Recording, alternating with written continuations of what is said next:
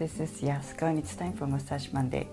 In the past Massage Monday, I've demonstrated how to massage your own upper trapezius and neck using a lacrosse ball. Recently, a viewer commented on that video sharing his preferred way of massaging his trapezius or traps. And I've tried it and it was very effective, so that's what I'm going to share today.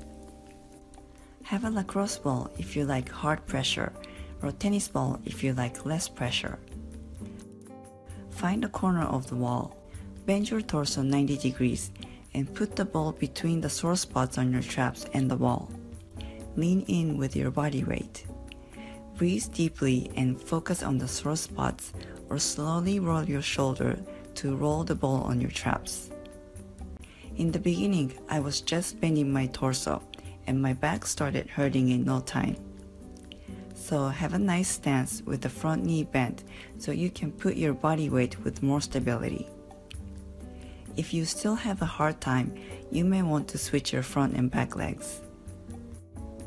Switch sides. If you don't have a ball, you can do this just on the corner of the wall too. So thank you, Ed, for sharing. Thanks for watching. I'll see you back next week. Make it a great week. Feel free to comment below and please don't forget to subscribe.